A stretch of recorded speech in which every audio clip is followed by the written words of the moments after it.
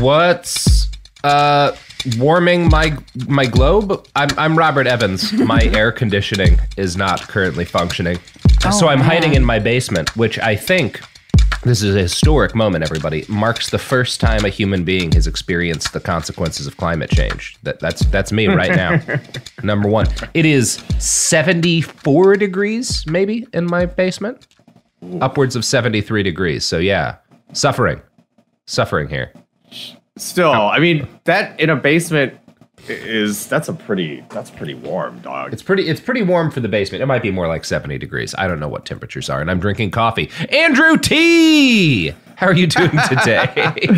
Hi, what's up? How's it going? This is honestly probably the first or second week that me, longtime shorts denier, is wearing shorts. Wow. I've never seen you wear shorts. Yeah, I'm not a shorts person. I wore black jeans to a Dodger game 2 years ago when it was like 110 outside, and I did almost pass out, but I was pretty committed, and now I'm wearing shorts. I have also purchased a pair of shorts recently. I haven't worn them yet. Can we not just take this evidence to any climate change denier and be like, Andrew T wears shorts now? I know. That's the proof. Yeah, climate change is a real problem. This is the first evidence anyone has of it. Andrew, it's good to have you back. You are. Thanks for having me. Sophie and I's one of our very, very, very favorite people to have on the show. Yeah. You have been doing a lot of Hollywood. We call you Mr. Hollywood our private conversations because you're such a big Hollywood guy. But you know what other kind of guy you are, Andrew? Is a very funny guy who we like to have on every now and again to talk about bits of history. You and I have talked about King Leopold of Belgium. We've talked about the Andaman Islands. We've had all sorts of fun history conversations. Andrew, how do you feel about the Roman Empire? As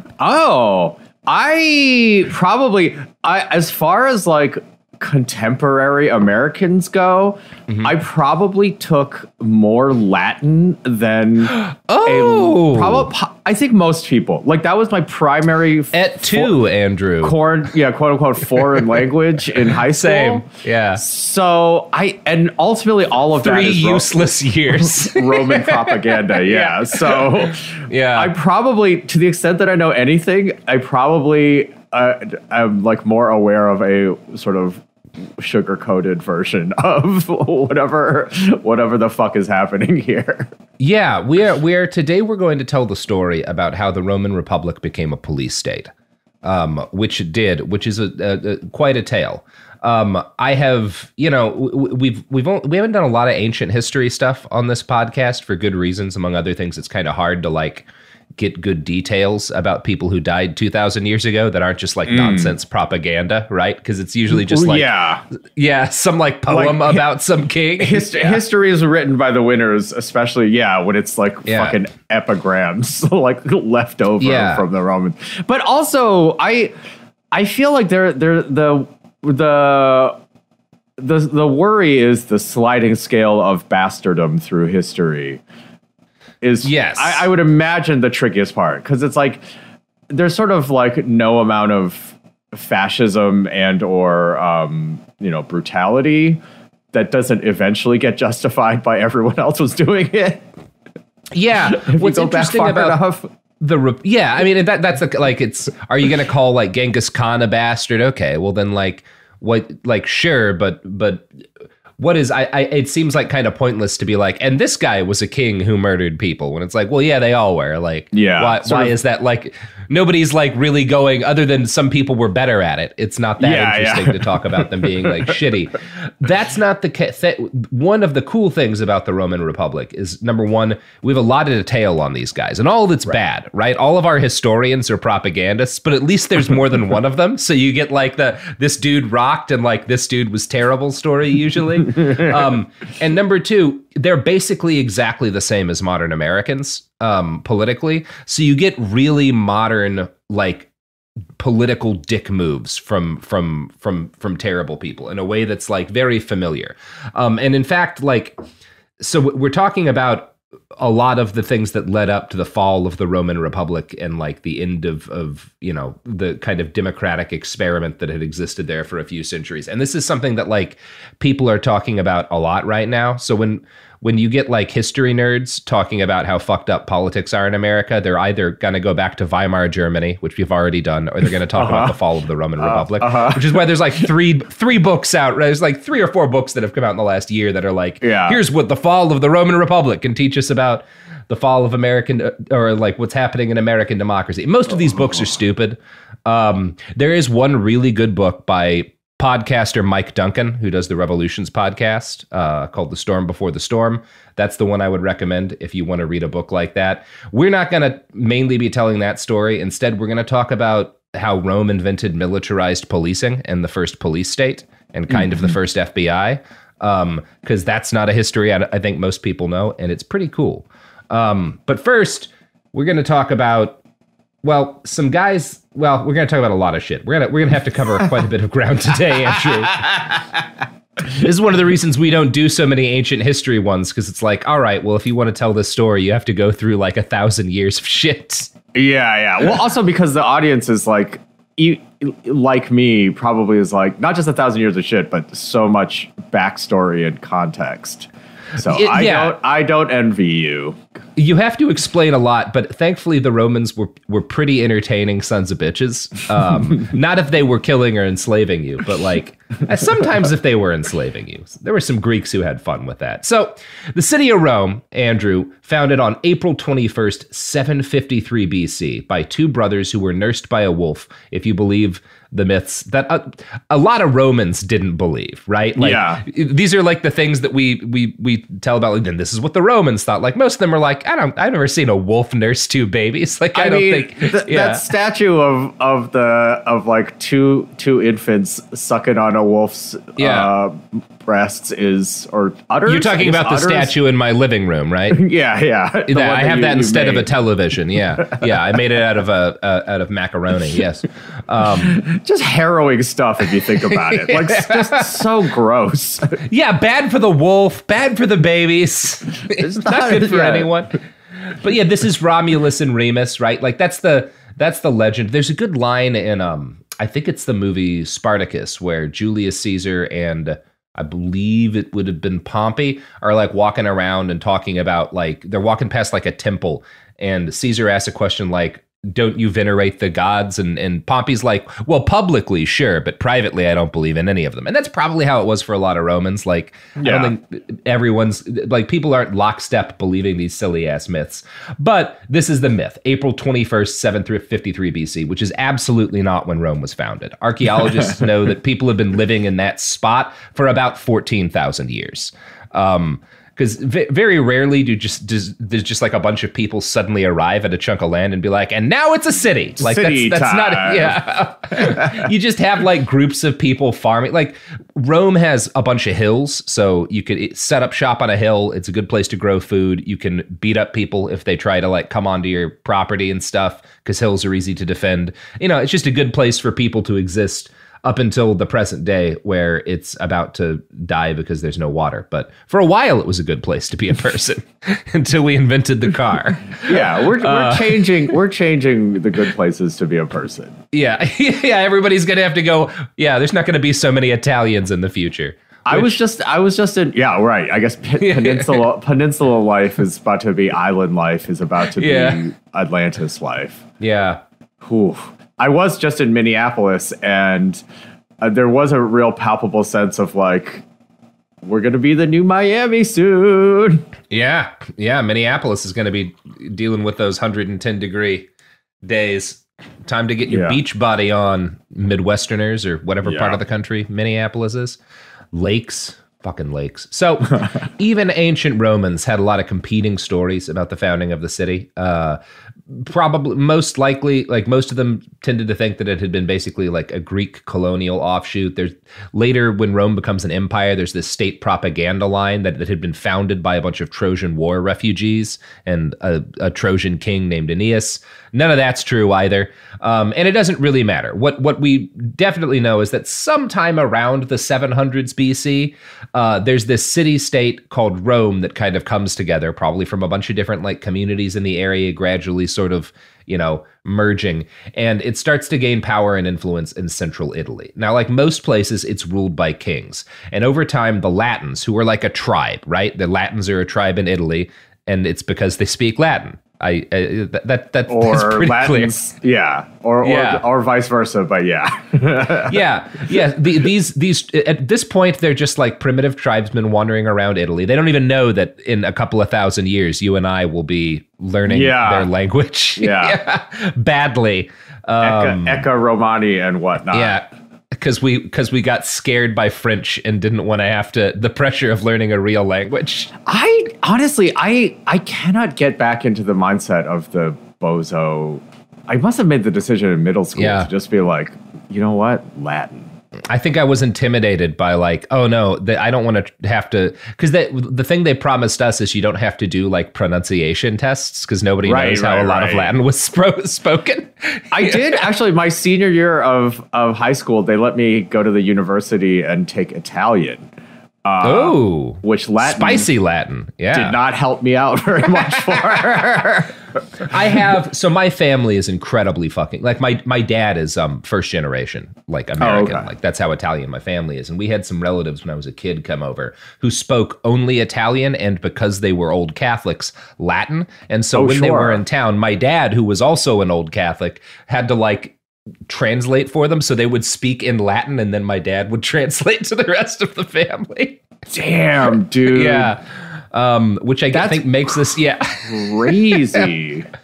Well, that was also you're Romulus's heir, basically. That's what everybody says. I mean, that was one of the benefits of the fact that like all church services in the Catholic Church took place in Latin, is that like you get to have people from like England and Spain and fucking Portugal all in the same room, and they might not speak each other's languages, but they all know Latin, right? Because they have to in order to do the Jesus stuff.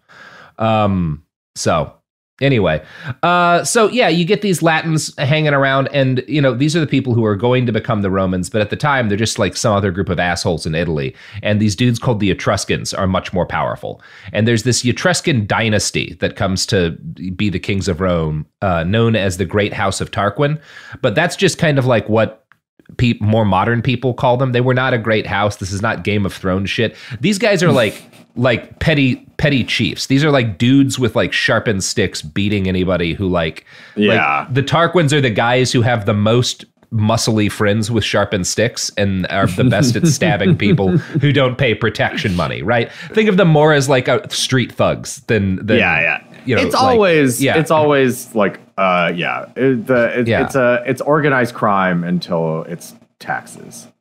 Yeah, exactly. And like in the 700s, they kind of start to make the jump from organized crime to taxes, but it's still more organized crime than anything. So for a while, Rome is like pretty much every other city in the Mediterranean. And then in the 500s, shit changes. The last king of Rome is a guy named Lucius Tarquinius Superbus, which is where we get the word superb, although that's like, anyway, that's the nickname people gave him. And it's kind of, Romans have like a history of like, this guy's an asshole, let's call him great, or like superb, or like an awesome or something. So he gets to power in like 534 BC. He has a pretty good reign for a while. He wins a bunch of wars. He signs the city's first treaty with Carthage. He builds a big ass temple. He enslaves a bunch of people to make the first sewers and drainage systems in Rome. So he's definitely like, that's solid king stuff. He's made a step beyond gang leader. When you're making sewage, you've made a move past gang shit. And then according to myth, his son rapes a Roman noblewoman named Lucretia. And this becomes a problem for him. Here's how the Getty summarizes what's said to have happened. The tragedy of Lucretia began when Sextus, son of the tyrannical Etruscan king of Rome and member of the Tarquin family, raped her. For the ancient Romans, a woman who was raped was guilty of adultery, a crime punishable by death, even though she had not given herself willingly. After she was raped, Lucretia made her husband and father swear an oath of vengeance against the Tarquins, and then killed herself in shame. Enraged by her death, Junius Brutus led a victorious rebellion against the Etruscan king. So, couple of things there. Number one, look, obviously you should be angry at the guy who did the rape, but also most of your anger might be at like the social custom that says that she has to kill herself after this. Like that might be the thing to be angrier at, but people don't think that way, I guess.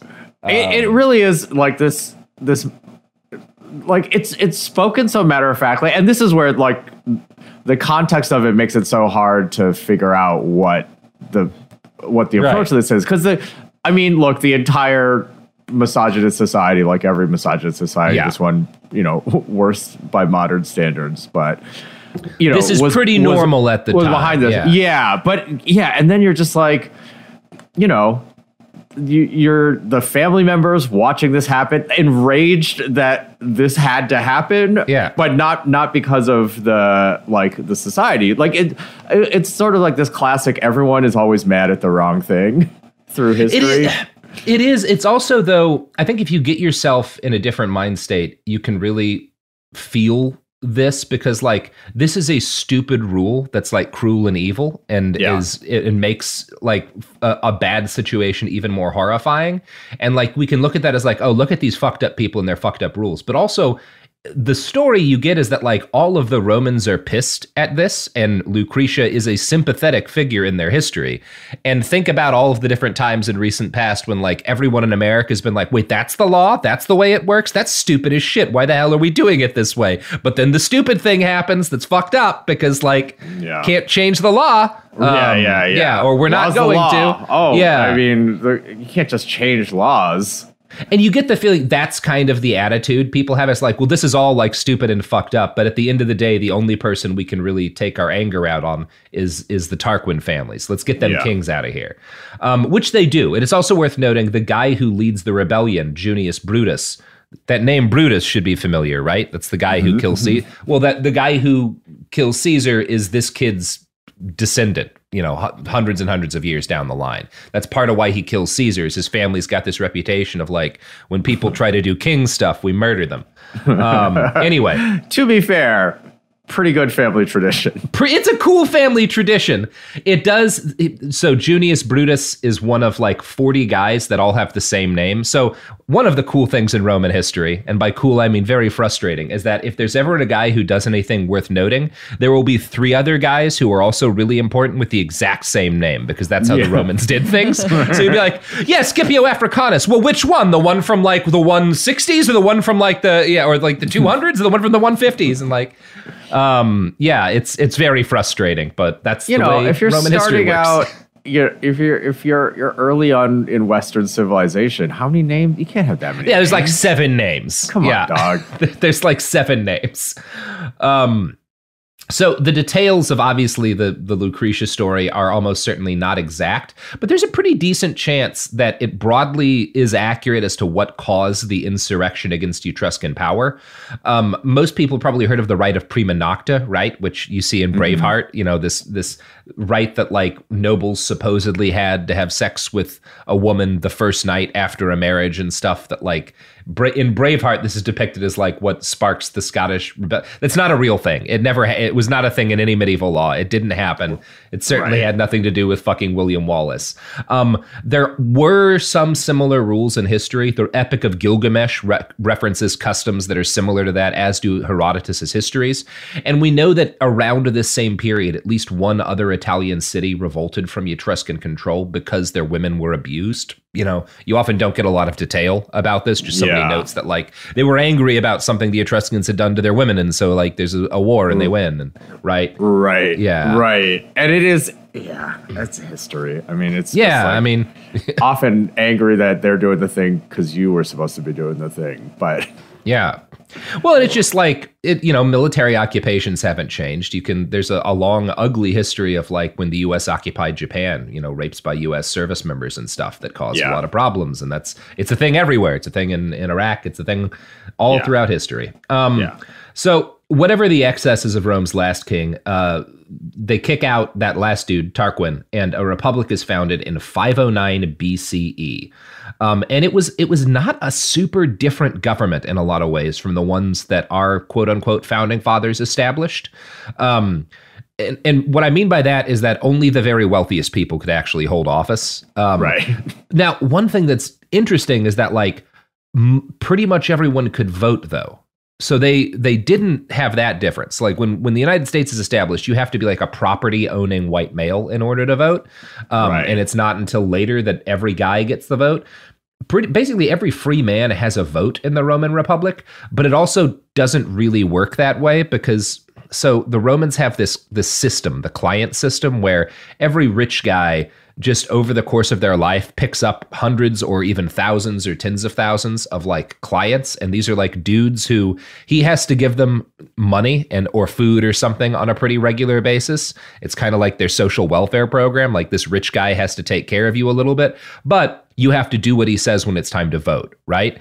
And this is kind of what they have instead of political parties, is these coalitions of rich guys and their clients who are like, well, like this is the guy that like my family, we all go and he gives us bread every couple of weeks and we vote for it, right? I guess it is just the like local gang leader, the local capo. Yeah. It's a little different from that yet at this point in that there's not really violent coercion holding that together at this point. It's more like an extingent of like the way familial units and tribes and stuff would have worked. Yeah. And in fact, a lot of it kind of is based on tribal stuff, you know, I guess from a bit they're earlier. Probably likely.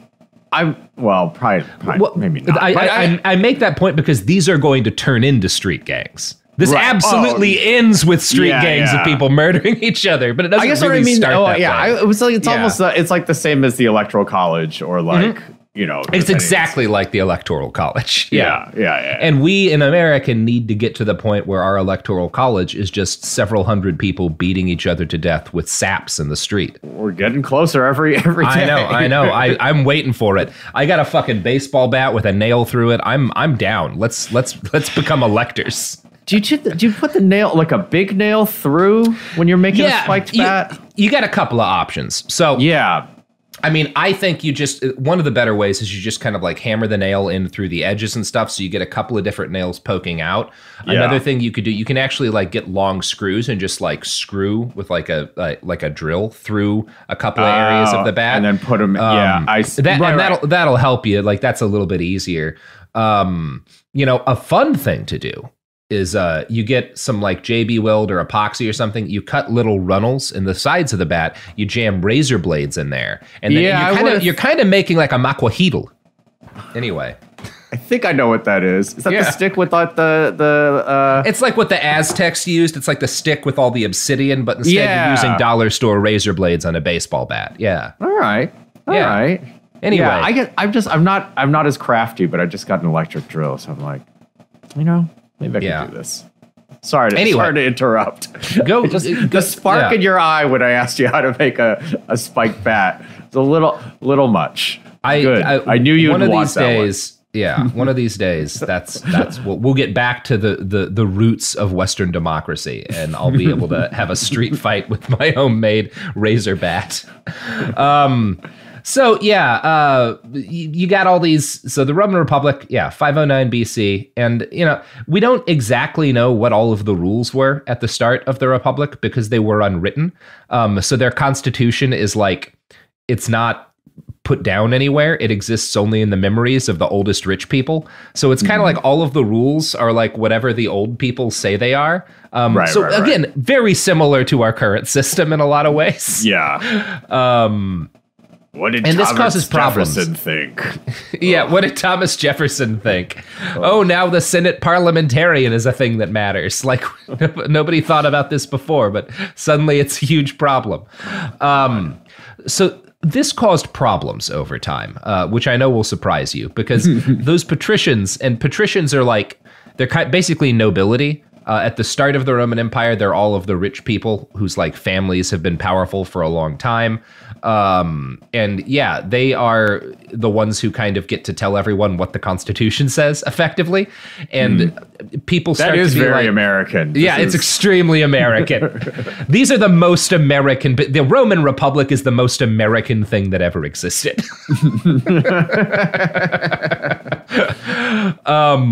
So the plebes, the poor people, you know, or at least you could call them the regular people, start to be like, well, this doesn't seem like a very good system. Like if we're supposed to be a republic, it kind of seems like this is a bad way to do things. It also over time, as the Republic goes on, it starts to change like the wealth situation. So the patricians are like noble because of their birth, but they're not necessarily rich. Because number one, they have all these obligations. So they have all these clients that they have to like pay and feed. And they have all these, like when they get political office, that often means they have to throw parties for everybody in the city or like big religious festivals. So a lot of them are fucking broke all of the time. And this class of merchants rises up who aren't noble, but they have a bunch of money. And they're like, well, we're the ones paying for everything now, like one way or the other. And we're like buying these patricians and having them do stuff. Why don't we get to like hold political office or have any kind of power? And part of like what's fucking these patricians over is that the only way that they can acceptably make money is like either going to war and conquering shit or like agriculture. It's kind of considered gross for them to be in business. So anyway, shit starts to change in Rome, and you get this like wealthy class of people who are like plebeian but have money. And over time, like the folks who are not patrician get increasingly angry, and you get your riots and you get people threatening each other in the streets. And then in 451 BC, they force the patricians to commission a series to actually write out a constitution where they're like, okay, we're going to actually like lay out what the rules are in a way that people can see, as opposed to us just being like, oh yeah, I remember the way it's supposed to be. I remember how the law works. So because it's the past, they just like hammer a bunch of rules into big bronze tablets, 12 of them, and stick them in the center of town. So that if you want to know what the law is, you just like walk up to the bronze tablets and read them, which is a fun way to do it. Now, like all democratic compromises, the new written constitution codified extraordinary powers for the wealthy. Most of it dealt with debts and debtors, and noted that in the event that a debtor was ruled to have failed to like pay a debt, he would have to be basically after 3 days or so, he would either be executed or sold into slavery. So like debt's a serious thing. And this is on a separate point, something that like Cory Doctorow and a couple other people will make a point of, is that like the Romans were the first people to be like, debt is a thing that exists forever for you and eventually like your family, as opposed to like every 20 years we have a jubilee and there's no more debt. The Romans, because they have this entrenched power structure that actually holds, you don't have like a king who might be like, well, every 20 years or so I'm going to do a jubilee because then people get their debts cleared and they like the king more. Now the people running it are like all of the rich people, and they're like, well, no, we're never going to wipe people's debts. Why the fuck would we do that shit? And so that's where that whole process starts in history, which is fun. That's the source of our power. Right. Yeah. Right. As opposed to, when it switched from largesse to money. You know what? Making me miss kings, Robert. Yeah, well, it's not entirely a good thing that they get rid of theirs, I guess. The Constitution also enshrined incredible powers for Roman men. The paterfamilias, or the head of each family, was essentially a little dictator. So we don't have a king, but like if you're the daddy, you have the absolute power of life and death. So number one, deformed children have to be killed immediately. That's like their First Amendment in ancient Rome. Which, it's the past. And fathers have the power of life and death over their children and their wife. So you can, as the father, execute your kids or other members of your family anytime you want to.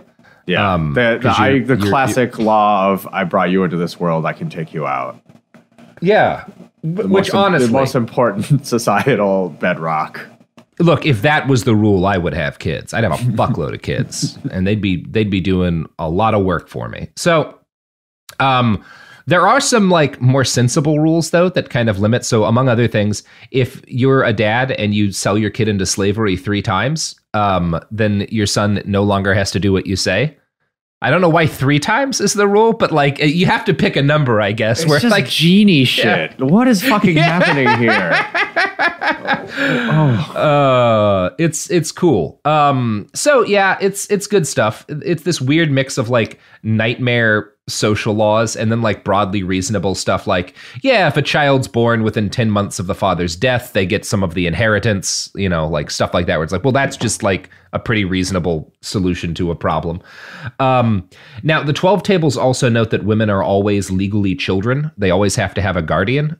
This is because of, quote, their levity of mind.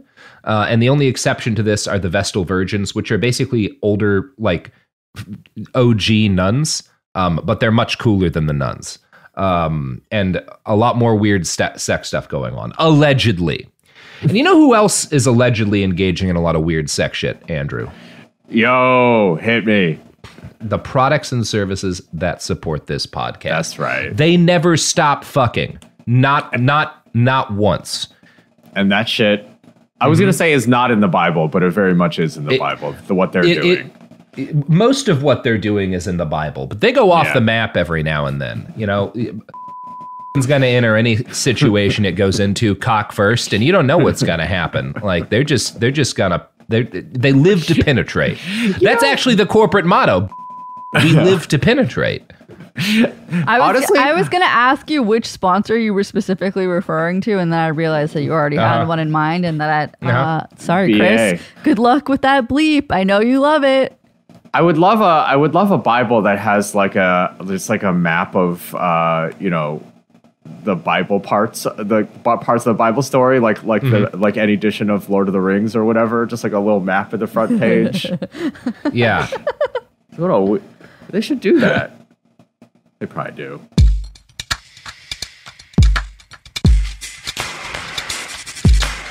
So there's this broad understanding that political violence is undesirable. And there's actually not, as far as we can tell, it doesn't seem to have been a thing that happened very often in the early republic, right? Like when people had political disputes, they didn't murder each other generally, which is a big thing, right? In this period of time, if you've like gotten to that point in your society, that's pretty cool. We have trouble with that today. Yeah, we don't do that at all. Yeah, and one of the reasons for this, so the Romans have this written constitution kind of thing now. They also have this thing called the mos maiorum, which it literally means way of the ancestors, and it's another unwritten legal code, kind of, and it's basically just a bunch of like, you don't murder people who are elected leaders, you know, you don't like bribe people in order to make them vote the way you want, you don't do this, you don't do that. And there's a couple of different things in there, including there's a rule that you don't carry weapons inside the city. Now, this ban gets misinterpreted a lot of times. You might think of it as the ancient equivalent of an assault weapons ban, right? So they're not banning all weapons because, spoilers, everybody still has weapons, but they don't have military weapons. So they're not supposed, it's like you can get executed and shit if you're caught carrying a sword or like a dagger within what's called the pomerium, which is this like kind of sacred quasi ethereal boundary that like is the supposed to be the actual like boundary of Rome. Now, obviously, so again, this just refers to like military weapons. So when people do have fights and stuff, they'll usually have like chair legs that they'll stick sharp things into, or they'll make saps, or brass knuckles are super popular. The Romans have their own kind of like brass knuckle thing. Really? Yeah, they call it I'm gonna look this up while you talk. Cestus. All right. Yeah, it's basically brass knuckles or like punch daggers. Oh, they're like really nasty fighting weapons, right? So you don't have swords and stuff. So people are just like clawing at and beating the shit out of each other with like stuff they make in their fucking garages, which is pretty cool. It's like the Warriors stuff, right? Like that's right. very, very, yeah. Spike bat is just too big. Yeah. What's the fucking Millwall thing where you make it with just like a bunch of editions of like the Daily Mirror or whatever? Yeah. There's some fucking. It's basically the Jason Bourne shit where he fights a dude with with a magazine or whatever. Yeah, I mean, the coolest thing that the fucking Romans had was this thing called a cestus or castus or whatever. And it was like a boxing glove that was covered in iron balls. So that like when you like, so it's like this combination boxing glove / brass knuckles. And you could eat. Yeah, so they had plenty of weapons. They just did not allow military weapons. And you're not allowed to bring soldiers into the city of Rome. Nobody can take an army into Rome. They have to camp outside of the city if you've got an army nearby. Because again, they recognize pretty early on that like, well, if we want to have a republic, it's probably a bad idea to let people march their army into the city. That could end badly. That might not go well. But most of this stuff is just like, it's not written law. It's everybody knows that you're not supposed to do these things, right? Right. A wonderful way to run a government. Yes, a norm, right? These are their norms, you know? Yeah. I guess the other thing, too, is like the army thing is like, I think it's, I mean, obviously just because I'm a soft child of the 20th century, but it is like wild to kind of remember how threatening a parade really should be. Yeah, a parade. I mean, historically, the Romans are kind of one of the first groups of people to try to stop a parade from being a threat, because they have these things called triumphs. And so if you win a military victory that's big enough, the Senate will vote you a triumph. And you basically are king of the city for a day, and you get to take your army and march them through the city with all your captives, and everybody pretty much worships you. But the whole time you're doing it, number one, it's just for a day. And the whole time you're doing it, there's a guy whose only job is to like walk behind you and be like, hey, bro, you're going to die one of these days. Hey, bro, like you're still fucked. Like everybody's fucked. Nobody lives forever. Like you're not actually a king or a god. You're going to die, dude. Like, which is kind of neat. I think it's one of my favorite parts of Roman history. Yeah. Definitely the best job in civic life. These were the first, like nowadays, anybody can like go on Twitter and ratio a political leader. If they're good enough at trolling. This was that job in the ancient world. It's like the dude who follows the imperator around being like, hey bro, you kind of suck actually. Still seeing you in hell, bro. Nice try. Yeah, exactly. My God, Rome would have adopted Twitter immediately. Like they had like their Roman graffiti is a whole other story, but like they had Twitter. They had their own Twitter. I think my favorite piece of Roman graffiti that was like found in fucking Pompeii is this guy being like, all of the women in Rome or all of the women in the empire should weep because I'm just fucking dudes now. Like I'm so tired of fucking ladies. I'm my dick's for nothing but men now. That is peak Twitter. That is incredibly peak Twitter. An amazing Twitter. Wait, and is it just like paint and brush, I guess? Yeah, they're just graffiti? like painting shit. Yeah, they've got paint. Like they're just like painting stuff on walls and whatnot. Yeah. I guess I was just thinking like the advent of spray paint for graffiti is like they would have taken to spray paint immediately. You show like literally any Roman citizen spray paint and they're like, oh fuck, I'm gonna be able to yell at like my neighbor so much more efficiently. You could probably make a primitive airbrush. Yeah. So the Roman system it's a little bit wacky, but it works really well. And for most of like 300 years, they get by without any massive internal political violence. Now, a big part of this is that for these first couple of hundred years, Rome is nearly destroyed like every 30 years or so. Like every couple of decades, somebody will invade Italy and almost wipe them out. And usually the way it goes is there's an invasion, the Romans get together a massive army, and they send it to fight the invasion, and they all get wiped out because some idiot makes a stupid mistake on the Roman side, and then the Romans somehow put together another army and eventually win the war. And this is like how every war works out for Rome. They take these, like the thing that distinguishes Romans as a military power is they're able to like lose all of their guys and then win the war anyway. Which is like a mixed sort of reputation to have militarily. A good example of this would be the Pyrrhic War from 280 to 275 BC. The gist of it is that the Romans go to war with a bunch of Greek cities in southern Italy, and those Greek cities are like, hey, we need help, and they call to this Greek king over in Greece called Pyrrhus, and he invades Italy to like fuck up the Romans.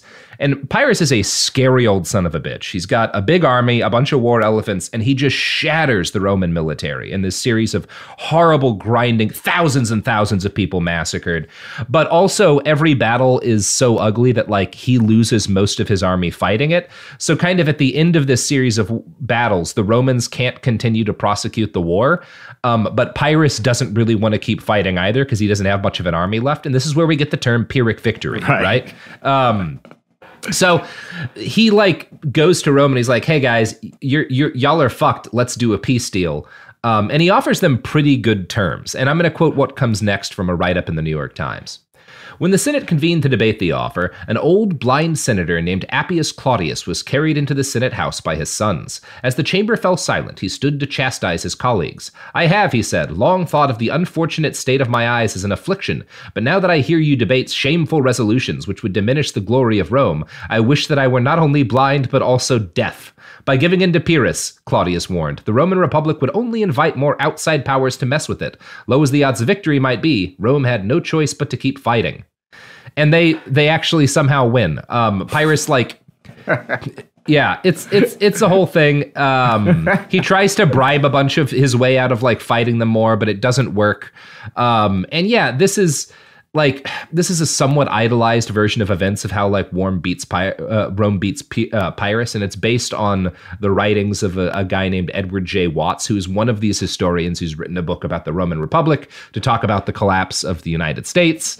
Right. Yeah, but as kind of biased as his take on things is, it is worth noting that like what they build really works. Like as flawed as we're going to talk about all of the flaws as it is, the Romans create this political structure that's able to like repeatedly almost get wiped out in disastrous military defeats and not lose wars.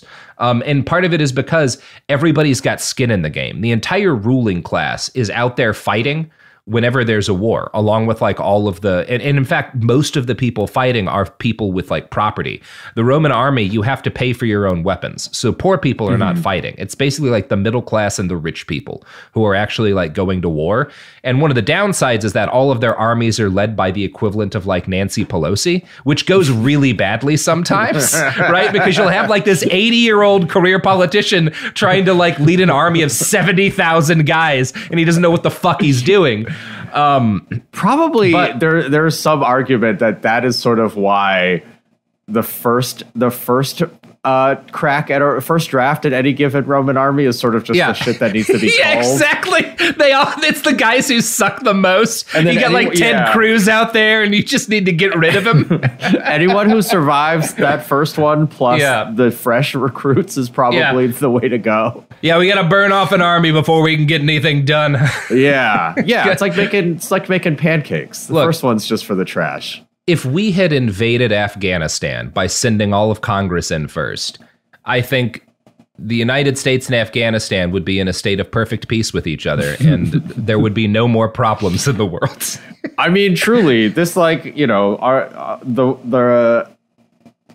is the least American thing about this particular iteration of Rome is putting middle class and nobles and on the line at all. Yeah. If only.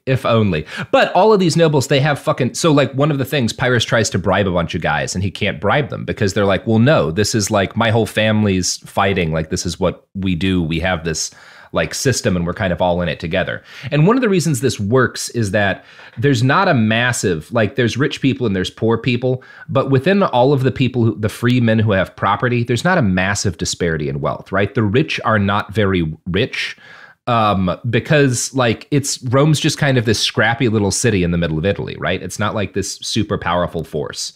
But as time goes on, they keep winning these wars. And so they wind up in control of more and more and more of Italy. And they get all of this land and all of this money starts coming in. And that's when things start to go awry, right? So after Rome beats Pyrrhus and conquers most of southern Italy, they settle into what's going to be 200 straight years of unbroken victories in foreign wars. Rome's military record here, basically, they spend the length of the time that the United States has existed as a country winning every fight they get into. Right. Which is like a pretty solid record. Now, they lose battles constantly. Like with in the First Punic War, which starts in 264 BC, this is with Carthage, it lasts 20 years. Like, to tell you how silly some of their wars go. So this war starts with Rome going to Sicily to fight Carthage, and they win there. They invade North Africa, and they win what might be the largest naval battle in all history still to this day. Like, if you listen to the historians, then it was like 300,000 people or so all fighting in boats. And again, this is like 2,300 years ago. Yeah. It's fucking wild how like many people that they could put together at this point. But they win this series of battles. They win these naval battles. Carthage sues for peace, and Rome refuses to like have peace. So Carthage keeps fighting and then beats them and like shatters a Roman army. So Rome has to send a fleet to evacuate the remains of this army that's gotten its ass kicked in Africa. And then the entire fleet and 100,000 men all die in a storm, like heading back to Italy. That kind of shit happens constantly to the Romans, and it just never stops them. Then you've got the Second Punic War, which starts in 218 BC. It also lasts like 20 fucking years. And there's like, we've talked about the Battle of Cannae, which is one of the most famous battles in history. Hannibal, the elephant guy, encircles their army and kills 50,000 Romans in a day. It's like 10% of the male population of the Republic. Yeah. He like wipes out, including like 8 senators, like a significant percentage of the Roman. It's like if the United States had like 10% of its male population and half of its political class wiped out in a battle in fucking Afghanistan. It's a bad day for them. And they just do the same thing they always do. They make more guys senators, they make more guys soldiers, and they send them back out to fight, right? Yeah. And it's fine. But while these wars are going on, and they win these wars, they win the First Punic War, they win the Second Punic War, they get control of Sicily, they get a bunch of influence and power in northern Africa. They take control of all of Spain in the Second Punic War. Like Rome is now running Iberia. While all this is going on, a couple of other things are happening. One is that a lot of Roman soldiers are dying, right? Like shitload, because Nancy Pelosi's very often the battlefield commander, and she's not very good at that. And since these are like the Roman middle class, right? Most of them are small, independent farmers. They have enough money to buy their own weapons and armor and stuff, and sometimes even horses. And so the system that they set up works really well when war means you have to like walk 2 days to like fuck with this town across like the river from you. But when you're going to war for 20 years and your army is all of the guys who make your food, then it becomes a problem, right? Are you seeing like the flaw in the Roman social system? But also, it's like, I mean, and this I guess is the thing that's like distressing, is like you'd hope what this would do is lead towards like more measured wars and like, with some no. It's simply the opposite. It's we're seeing it obviously in our time also. It's like we will simply let society crumble rather than admit we are wrong. And that's what happens, because here's the thing. If you were to have less wars, well, the only ways that the nobility can make money is war or taking a bunch of farming land, right? Because they're not allowed to have businesses. They're not allowed to be merchants. And if they don't get to have more wars and massacre more generations of Roman boys, then the merchants who aren't nobles will have more money than them and nicer houses. Do you see why this is a problem, Andrew? Right. I know. And it's so just like, but like, instead of being like the custom is weird and we could just diversify our ruling class's economy. Look, at the same point. Nope. We're going to kill all the farmers. I'm all for restricting our ruling class's economic sources of income. So what do I know? It is interesting that if you look at the 2 longest lived republics in history, which is the Roman Republic and now us, in both of them you have this group, this hereditary nobility who are like, well, if we're going to stay rich, we're gonna have to kill the middle class. we're gonna have to get rid of those people. So yeah, you start to get these serious problems where like these farmer soldiers are spending like 5 years at a time out on campaigns in like fucking Africa or Spain, which is quite a distance from Italy when you have to walk it, right? Like they are far as fuck away. And a lot of people listening probably are not farmers. I'll let you in on a secret about farming. If you don't do anything to your farm for 5 years, it is no longer a farm. It's just the woods. And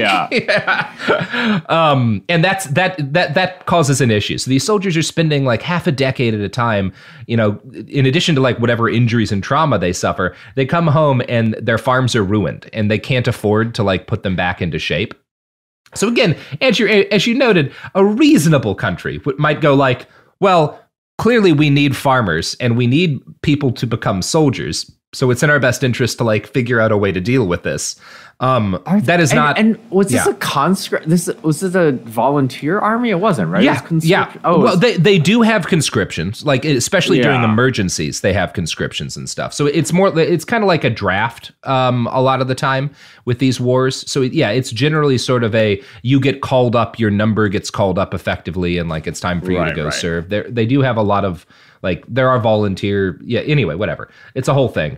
We don't have the time to get into that today, but it's worth noting that like the money that they are making by conquering everything around Rome is plenty of money to take care of these farmers. And I want to quote now from a Marxist account of Roman history written by Alan Woods.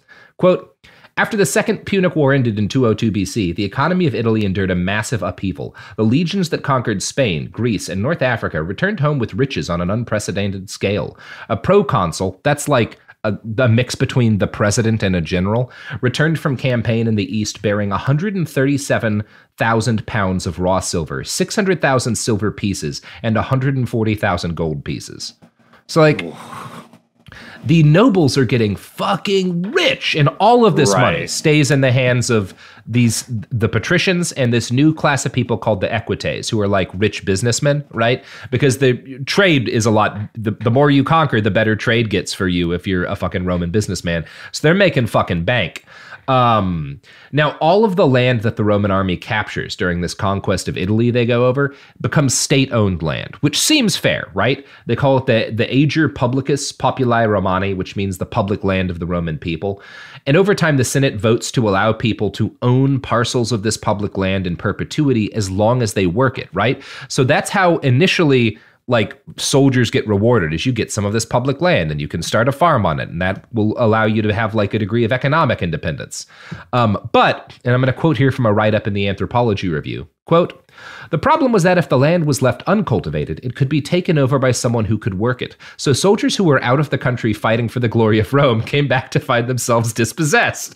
Vast stretches of land were taken over by rich and powerful Romans who used slaves who were not called for military service and thus were always present to plow the fields and tend to the crops and livestock. This meant that peasants and returning soldiers had not only lost their land, but also the possibility of finding decently paid work with which to support their family, because it was impossible to compete with slaves who had to work for free." So that's a bad way to have the situation work, right? I'm just like, it is, it's, I guess it's like all things, it's just cobbled together from like tradition and like this is what happened last time. Well, just like the fact that, well, I want to be rich. I want to be richer. Yeah. Nothing really matters more to me than personally being richer. So let's do whatever gets me the most money in the short term. And I will never back down. Mm-hmm. This system can't change because this is absolutely how it's always cannot worked for us. Yeah, and again, people at the time note that this is like bad. Like there's a decent number of people in the Roman political structure who are like, hey guys, this is going to be a problem, as we have in the United States, who are consistently being like, this is not a good way to do things. Because they're noticing that all of these formerly independent freemen, the veterans who had like conquered the world for Rome, are winding up as almost like homeless in the city of Rome itself. Like they have no work, no way to make money, and they just kind of swell the city because the state will give them food when they're in the city, kind of. Like it's the only thing they can do is kind of become clients to some fucking rich guy or whatever. And you know, basically exist to provide a vote for a rich man and live marginally on the edges of society. So as you can imagine, the fact that like the only way for a lot of these poor people to get any kind of support at all is to like vote for whatever guy has the most money and thus can give them food. It makes this political system twist even more in favor of the wealthy, right? Inequality becomes a serious problem in the Roman Republic. Now, again, a lot of people recognize this as an issue. And in his wonderful book, The Storm Before the Storm, Mike Duncan writes, quote, "As early as 195, Cato the Elder warned his colleagues, we have crossed into Greece and Asia, places filled with all the allurements of vice, and we are handling the treasures of kings. I fear that these things will capture us rather than we them. Every few years, the Senate would attempt to rein in the ostentatious displays of wealth, but the resulting limitations inevitably went unheeded and unenforced. By fatal coincidence, the Roman people, at the same moment, both acquired a taste for vice and obtained a license for gratifying it." Yeah, it's the way it always goes, right? They're no different from us. Oh God. Yeah. We just have phones. Yeah, and it's interesting. Karl Marx, when he writes Capital, is specifically looking at this period in Roman history. He bases a lot of his conclusions off of like what the history that he's like reading about what happens in the Roman Republic. And he writes in Capital, quote, "It requires but a slight acquaintance with the history of the Roman Republic to be aware that its secret history is the history of its landed property." Right? That like, and essentially what he's saying is that like you have this vision of what the Roman Republic was that like dudes like our quote unquote founding fathers have, where they're just like masturbating over these like austere figures. And then you have the reality, which is that, yeah, this venal, corrupt landholding class is choking out the middle class and the poor in order to make their already vast fortunes even larger. Vaster, yeah. Yeah, and destroying the entire state as they do it because they care about nothing but increasing the amount of wealth that they have. It is like parasites on every level, obviously. Yeah, but it's good stuff. Yeah. You know who else is a parasite on every level, Andrew? I'm gonna find out. The sponsors of this podcast, absolutely blood-sucking ticks, just guzzling the life out of your veins. Sophie, is that a good way to lead to ads? Is that going to make them happy? That's the only way you can lead into ads, my friend. Excellent.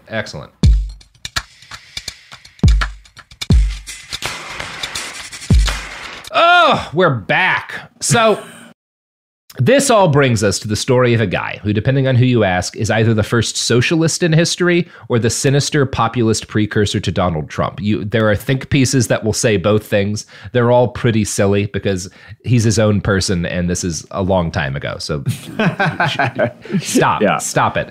But this guy's name is Tiberius Sempronius Gracchus.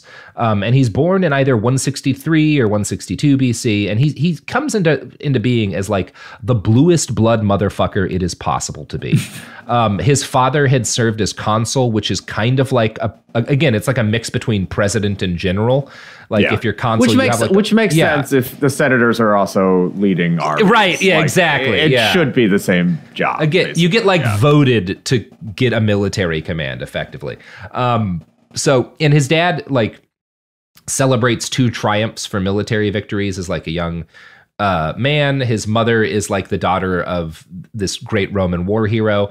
Now, everybody's main source on Tiberius Gracchus's life is a guy named Plutarch, who is a Greek historian who writes about him like 100 years after he died. And it's worth knowing what Plutarch says because Plutarch's working from like sources that were written by people at the time when Gracchus was alive. But like most Roman history, you're still just like, most of Plutarch's history is like, well, a guy told me this. Like I heard this from like a dude who was like, and his grandpa was around and like he remembers reading this thing. I heard a lot of it's like, I guess that's all history anyway, but Jesus. Yeah. Like after what happens with this guy happens, his like brother writes a pamphlet that he hands out. And like a lot of Plutarch is based on like what people remember from being in the pamphlet, but I don't think we have the pamphlet still. So it's like, it's like if somebody wrote a history of the fucking 2020 George Floyd protests based on like a conversation with someone who remembered some zines about them. Right. Where it's like, like you're probably not going to get all of the facts. History is fucking crazy. Yeah, it's good stuff. There's a story that Plutarch tells that like when Tiberius's dad is a kid, he goes to a soothsayer, basically a fucking, a fortune teller. And she's like, you're going to have to either I'll just read the quote because it's kind of weird. We are told, moreover, that he once caught a pair of serpents on his bed, and that the soothsayers, after considering the prodigy, forbade him to kill both serpents or to let both go, but to decide the fate of one or the other of them, declaring that also the male serpent, if killed, would bring death to Tiberius, and the female to Cornelia, that's his wife. So Tiberius, accordingly, who loved his wife and thought that she was still young and he was older and it was more fitting that he should die, killed the male serpent, but let the female go. A short time afterwards, as the story goes, he died. So that's what happens with this guy's dad. Like, his dad supposedly dies because he kills the snake that represents him to let his wife live. He leaves her with 12 children, 3 of which survive to adulthood. Just like, what a bonkers day at the fortune telling office. It's a weird day at the fortune teller's house. Check this out. I'm gonna tell him if he kills the male snake, he's gonna die. Yeah. First of all, I'm gonna tell him kill one snake only. Yeah, only one snake. Let the other go. They had to just be. I assume the fortune teller colleagues are just all, fucking with each other. Oh, yeah. I mean, they're fucking high as shit. They are unbearably lit. So Cornelia takes charge of the children and the estate. She's good enough at being a mom that like a solid 25% of her children live to adulthood. And 2 of those kids are the brothers Tiberius and Gaius Gracchus. Now, both of them are like, again, fancy boys. They hold a bunch of public offices that young patrician kids are expected to hold as they climb up the political ladder. At age 17, Tiberius goes to Africa to fight, in the last big war against Carthage. And he's supposed to be the first man over the walls of Carthage during that final siege. After that, he goes to another war. So by the time, he comes around in, the 100s, like ish BC, Rome is kind of locked into this Afghanistan style situation in Spain where they have conquered Spain, but like, it's kind of hard to hold on to Spain. Like, if you're anyone, there's a reason why Spain has mostly belonged to Spain throughout history. It's not always all that easy for Spain to be in charge of Spain. Yeah. So they're fighting this like endless series of like brushfire rebellions against, and it's like Afghanistan, that you've got like this Roman military that's very organized and fairly modern in like its command structure. And then there's these guys who are just like throwing rocks at them from the bushes and then running away. And it works pretty well for the fucking Spanish. So Tiberius Gracchus goes to go fight in northern Spain against this city called Numantia. And the war does not go very well. And the guy who's in charge of the Roman army gets his ass kicked. And so they have to negotiate a surrender. Now, the Numantines knew Tiberius because his dad had beaten them in a war like 20 years ago. And he'd been cool about it, right? Like, he hadn't been a dick about beating them in a war. So they were like, well, we'll talk with this guy. We'll negotiate with this guy because if he makes a peace treaty with us, we feel like Rome will stick to it.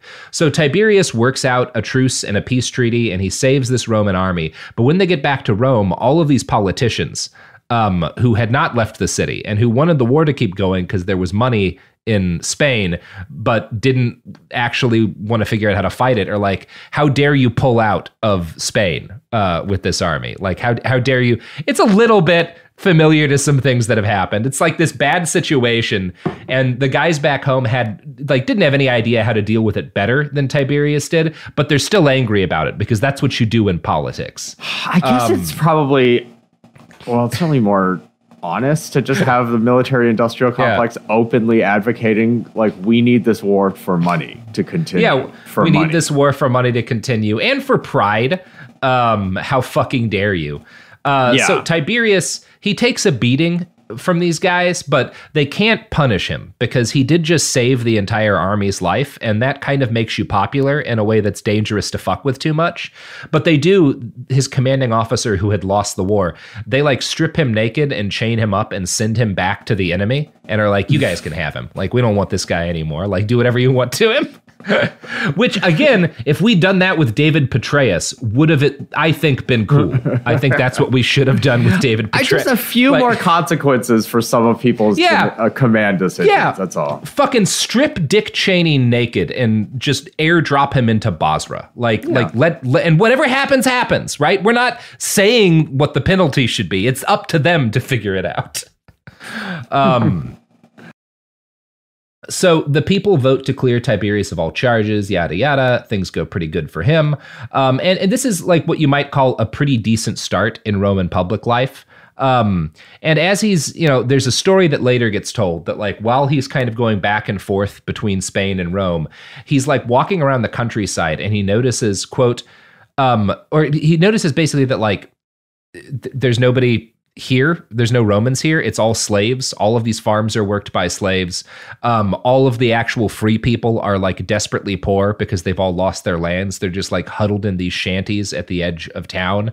And like, oh, wow, it kind of seems like we've done a terrible thing and destroyed the class of people who have made like our success possible. This is probably a problem, right? So again, basic observation. So he decides to set up this policy to reform the public lands of Rome, to make it impossible for individual rich guys to buy up huge tracts of land, and to guarantee that small freeholding farmers will continue to be the core of Roman society. Now, the way the popular story gets told, it's just Tiberius who like sees these poor farmers who are dispossessed and has this idea to fix everything. That's not really true. The reality is that this block of senators had been working for years to figure out a way to reform the land system to fix this problem. And Tiberius is just kind of like, he's young and he's popular. And these senators are like, you're the guy to be like the fucking front man, right? Right. Which I guess is how a lot of big political reform has to work. Yeah. It's, again, a fairly modern seeming story. So they come up with this plan where they're going to limit the amount of public land that any individual can have to 330 acres. Now, this is like too harsh for the rich people, and so they start howling. So they kind of like alter it in order to allow like an additional, like, I don't know, 100 or so acres or a couple hundred acres if you like already hold the land. So they put in like some, again, sure. They immediately are like, all right, well, look, like we'll work with, like, we understand you're like the rich people and you already have all this land. So we'll let you have more than we think that you should be having just to try to be friendly. Now, think about modern politics. When you offer to let rich conservatives like to compromise with them, do they A, compromise, or B, go ape shit and declare war on you? Yeah, exactly. Yeah. It's like... Yeah, exactly. So, there's no... We, like, the lesson that we, I guess, will never learn from is, like, don't negotiate with conservative terrorists. No, exactly. Like, do not talk with these guys. You can't. They're not trustworthy. Yeah. So, you know, they start... Tiberius Gracchus and these other senators and stuff start putting together this legislation that they're going to introduce at the forum. And while they're doing all of this horrible war in Spain is raging on because the Senate's rejected the peace deal that Tiberius cooked up, which means they have to raise another army and send it to Spain. But at this point, they're kind of having trouble finding soldiers, right? Because nobody has enough money to like buy weapons. And like, it doesn't matter. Even if you conscript people, they don't have the ability to like arm themselves. And so there's this rich politician who's very much against land reform, Scipio Aemilianus, who figures out how to fix this problem. And it's by using his vast personal wealth to recruit and arm an army of his own. This is the first time this happens in Roman history, where just a rich guy buys an army and takes it to war. This will not be the last time this happens, and it will prove to be a serious problem. He's kind of like the Roman Eric Prince, where he's like, well, what if I just buy an army? Why don't we just do it that way? And then I can take minerals and shit, you know? So this guy Aemilianus is, again, super against the land reform bill, and he's one of the big people organizing against Tiberius and his bloc. But once he leaves the city to go fuck with Spain, he can't like do anything politically. Like there's no sending messages back effectively. So once he leaves the city with this army he's bought, Tiberius and his rivals take this law that they've built and they put it on the docket, and they like, which literally means that they go to the middle of the city and they're like, hey guys, we got a fucking law to vote on. Everybody show up and let's vote our asses off. Gather round, motherfuckers. Now, since most of the Senate is against land reform, Tiberius and his allies decide to present the bill directly to the assembly, to the voters, without letting the Senate debate it. Now, this was not illegal. You did not have to present a law to the Senate first and let them debate it. But the mos maiorum, this like unwritten set of agreements, says that you don't propose a law to the public without letting the Senate debate it, right? So this is the first big break with like political tradition and decorum. And it's from Tiberius' side. They're like, well, no, fuck the Senate. Like, we're just going to take this one straight to the people. So the rich people are like, okay, well, I guess fuck all of the things that we used to do. Like now there's no rules, right? So we're just gonna fucking do it.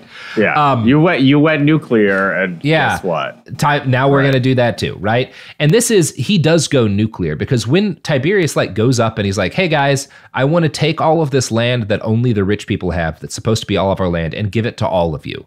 And this makes people very excited, right? It's such a big deal that like, because basically he gets up and he announces this and says in like a couple of weeks, we're going to have a vote on it. And so all of these poor citizens start flooding out of the city and like finding their relatives who are like living on the outskirts of town or in other towns and bringing them in. And so suddenly thousands and thousands of people start heading into Rome, including Italians, people who are not Roman citizens, but agree with this like land reform bill because fuck the rich people in Rome, who like show up and are protesting. Basically, they're showing placards, they're like announcing their support for this thing. Obviously, Rome does not have mass media the way we have it, but they do have this forum, which is like Times Square mixed with C-SPAN and also a 90s era mall. Right? It's this like big stage with shops around it. And it's not even that big a stage. And if you're doing politics, you stand up there and you talk to people about like what you're trying to get them to do. So every day Tiberius is up there while they're waiting because they're like, say, we're going to have the vote in, X number of days. Right. So, and that's to give everyone time to get into the city because you have to physically be there to vote. So while he's waiting for everyone to get in town, he's like speaking every day. And I'm going to quote again from Plutarch here about that's describing one of his speeches.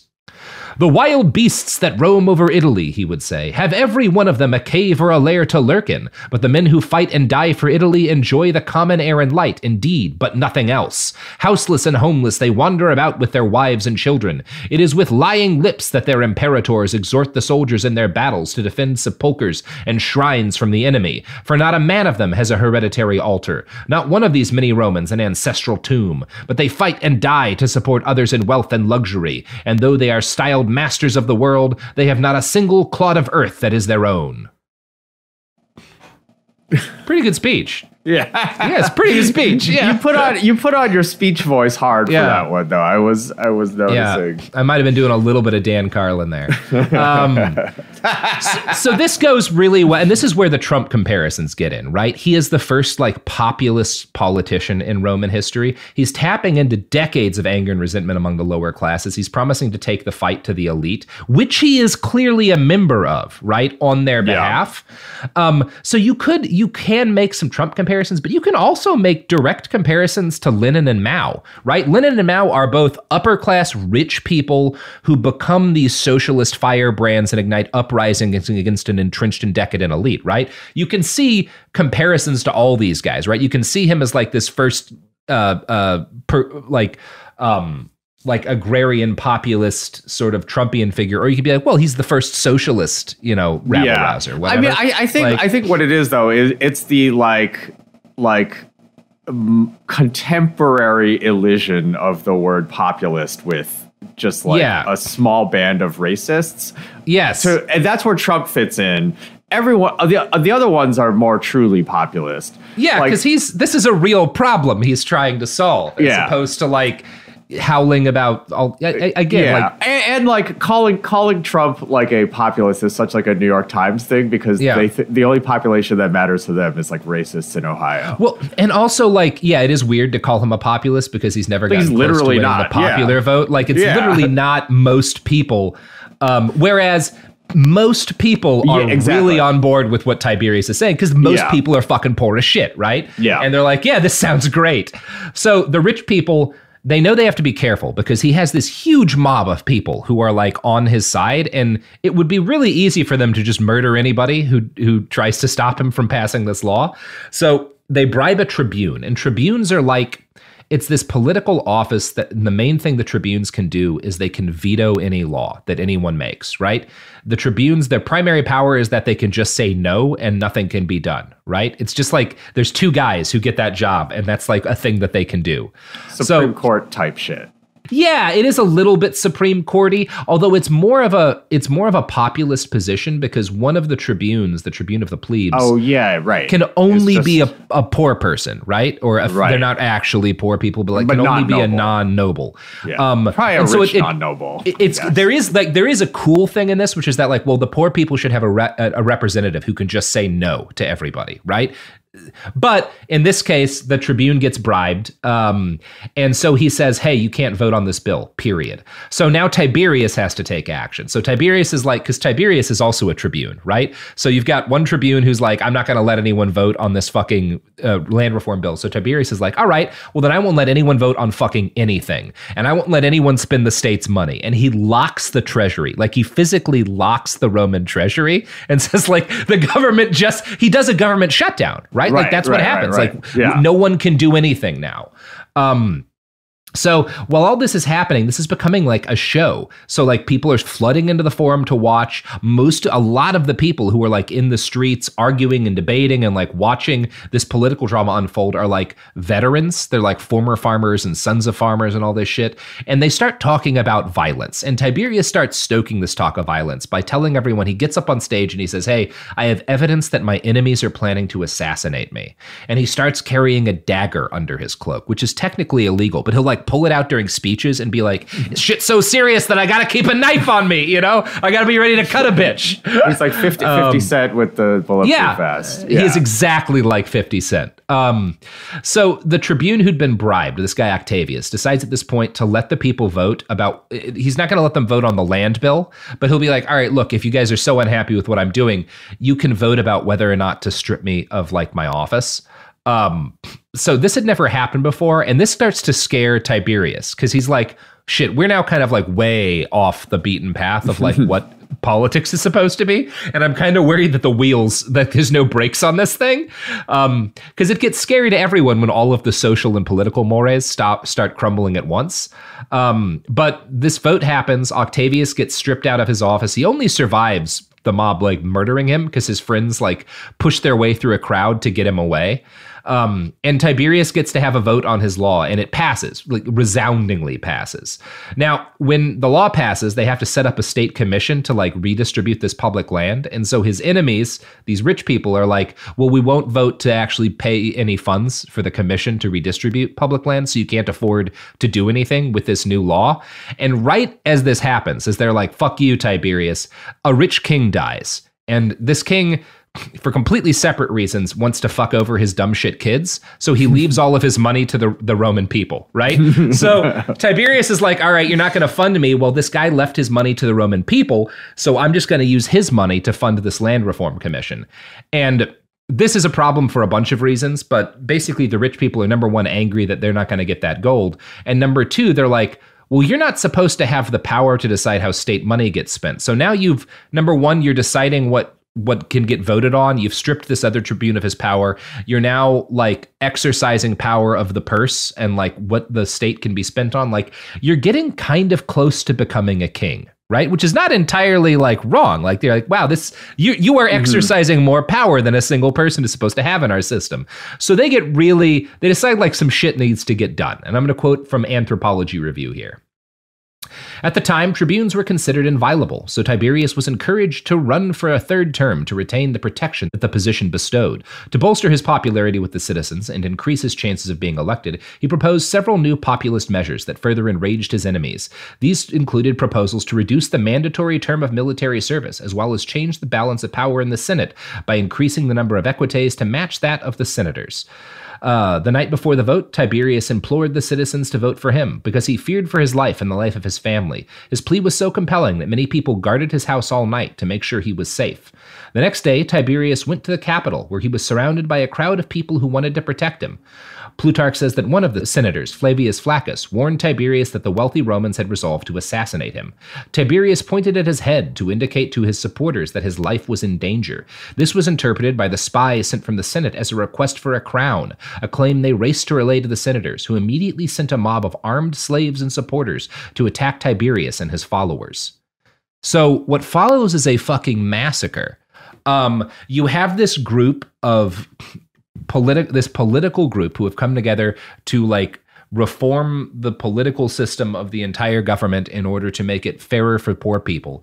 And the rich send an army into the city of slaves primarily and massacre them. They kill the shit out of Tiberius and like 200 or 300 of his followers. Like it's just this bloody nightmare. They're like throwing people's corpses in the river, like all sorts of fucked up shit. Now, after they massacre all these people, they pass most of the reforms that he had suggested, which is another thing that happens repeatedly in Roman history. Like they'll have a civil war and they'll massacre the other side, and then they'll do what they asked for anyway because it's a good idea. Right. So a lot of his reforms happen, but by killing him and all of his followers in the middle of town, a seal has been broken, right? And the Republic is never the same after this. I'm going to quote from a write-up in the New York Times here.